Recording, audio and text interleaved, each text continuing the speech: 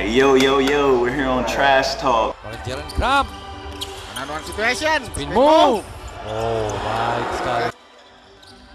Merupakan satu pemain yang masuk list seleksi untuk timnas. And one.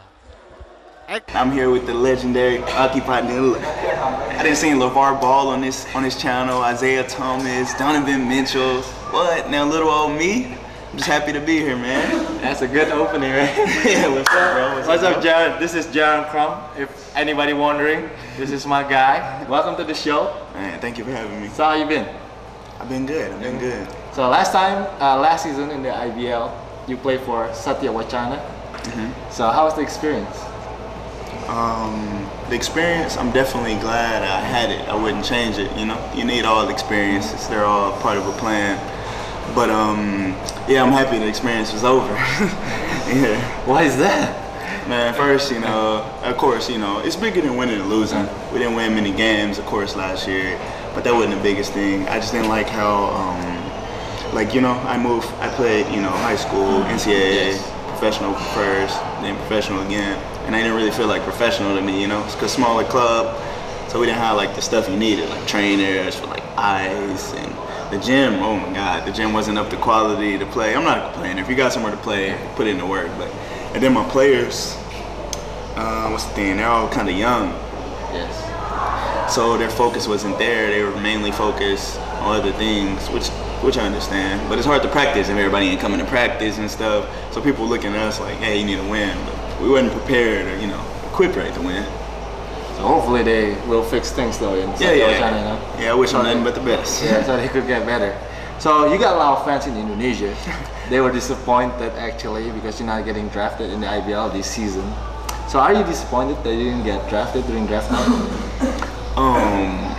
Actually, I was actually live streaming. I think I called you that night. We talked that night. Yeah. But yeah, I was actually live streaming the draft and I was watching. At first, initially, I was disappointed because I thought that it was because of my skills or my hard work or why I didn't get drafted. So I was disappointed initially.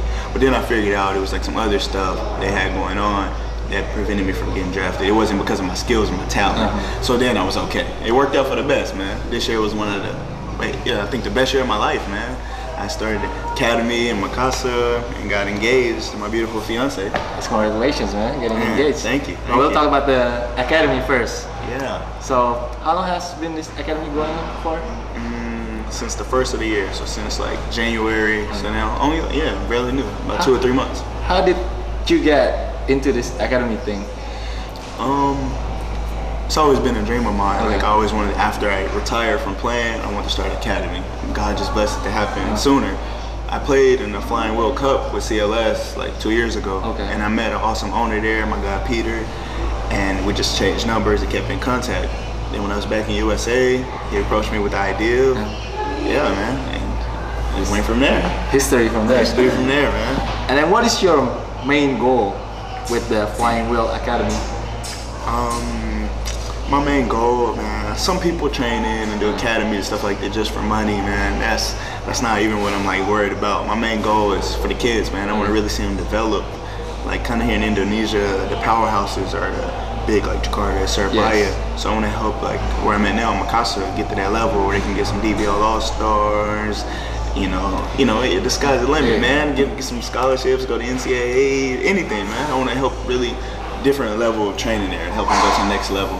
Give me goosebumps, man, saying that, because I'm all about that too. Man, yeah, that's what I'm about, man. Yeah, I want like the younger players now to develop and have a bigger goal. You never know, if you practice, work hard, you could be in the NCAA. You can be in the NCAA. Hey, we can get the first one in the NBA. Like, that's what I'm saying. And we can get a gold medal here for the country. Like, this one says bigger. Like, I would feel better.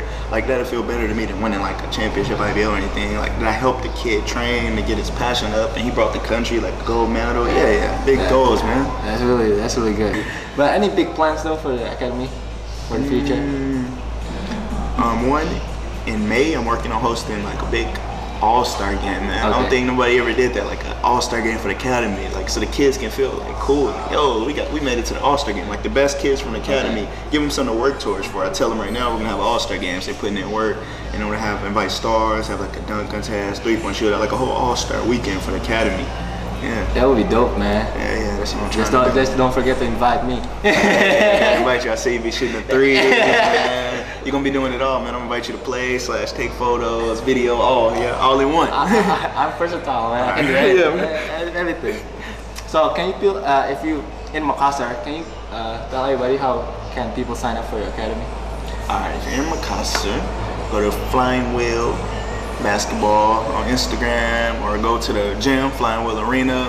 You'll see the flyers and stuff around, and just ask, to register, sign up for, individual training, or follow the academy schedule.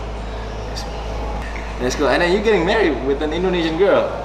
Are you gonna be? This is the big question. Are you gonna be an Indonesian citizen? Man, yeah, the wedding is coming up, man. Can't believe it myself, man. It's gonna be a great time.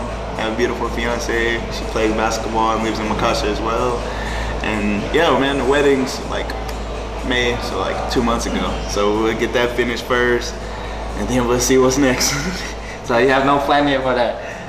I'm not saying yes, I'm not saying no. Not counting it out. Not counting it out? Okay, that's good though. If it's a win-win for both, like if it's a win for good situation for me and for Indonesia, yeah, definitely I would do it. Yeah, I love it here, man. It's a great place. But for now, you're gonna live in Indonesia.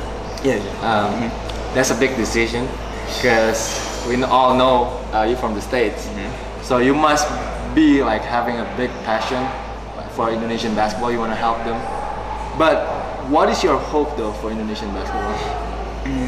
My hope is just to see it get to a country where it's respected in basketball. Like most people, don't even know. Like, oh, they play. Like some people told me that when I played professional, like, oh, they play basketball in Indonesia. I mean, I want it to be like a respected country for basketball. Like have some players that are really notable in the team. Like just known for that, man. That's my goal. Like, and that's being a coach.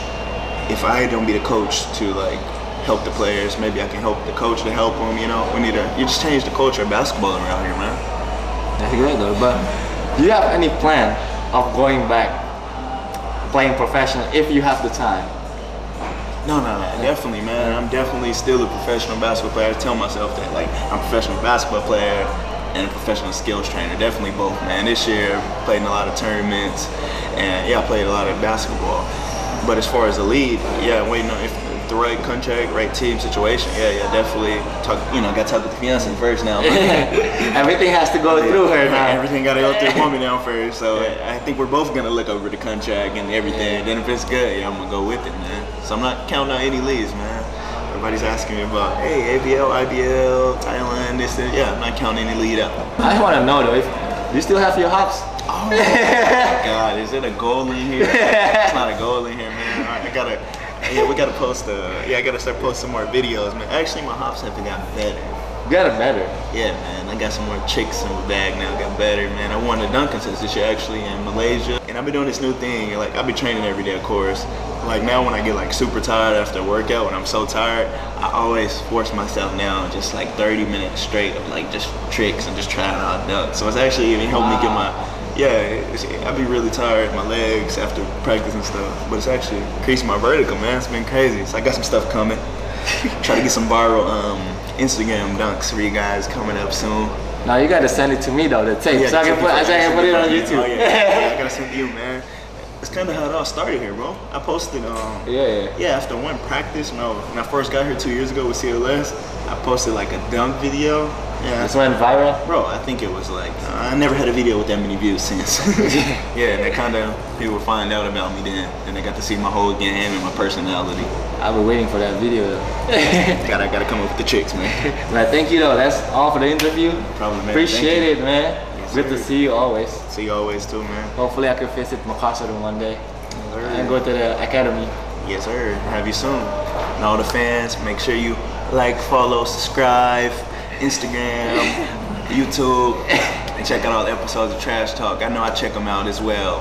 Appreciate that, man. Sure. So thank you guys for watching. Don't forget, like what he said, and comment this video if you miss Jarron playing. But thank you guys for watching, and we'll see you guys in the next episode.